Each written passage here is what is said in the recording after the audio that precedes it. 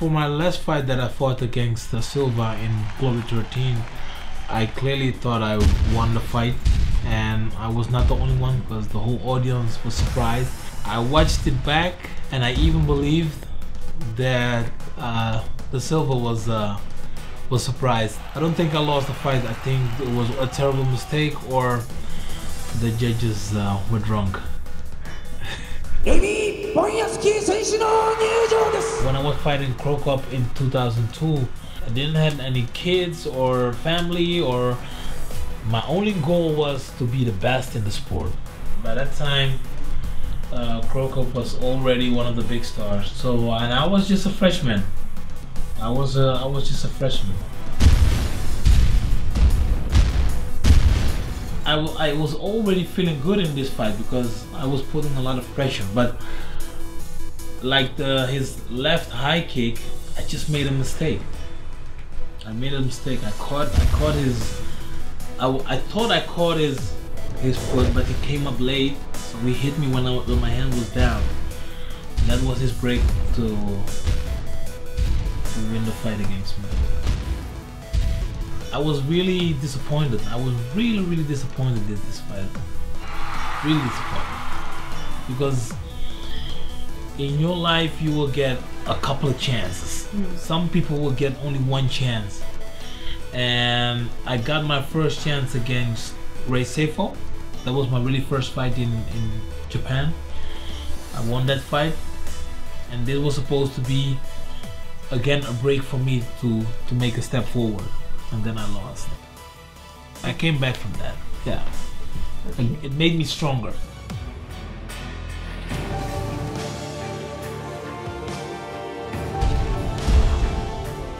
Having Mirko as a friend, it doesn't make it harder to fight him.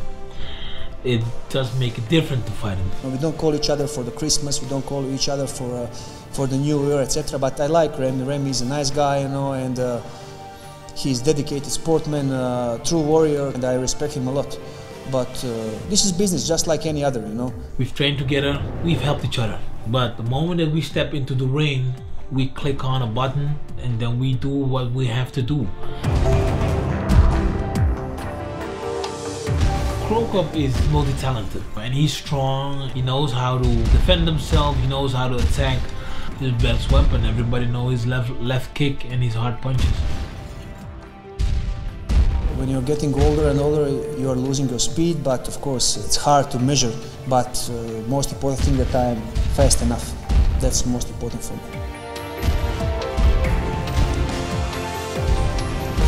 Yes, I know his weakest points, but he also will know my weakest points. Well, I wouldn't change my style completely. Maybe I use more clinching and short distance now, but I think it is result of the so many fights in MMA. So maybe I change a little bit, but not something dramatic.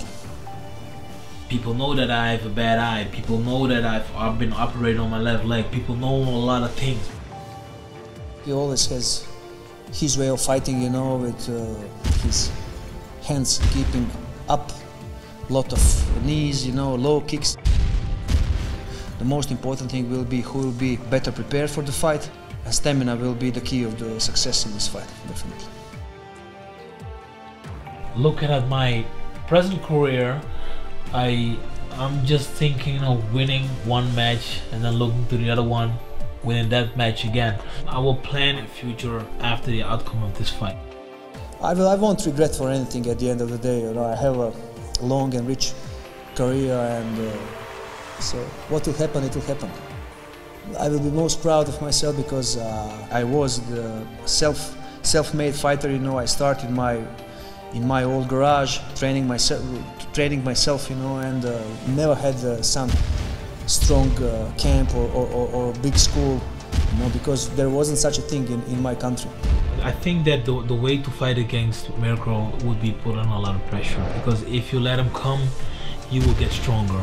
This will be a war, definitely. I will really give my best. I think it's gonna be a KO fight, yeah. It's something special to fight in your hometown, and I think it is going to be a great show.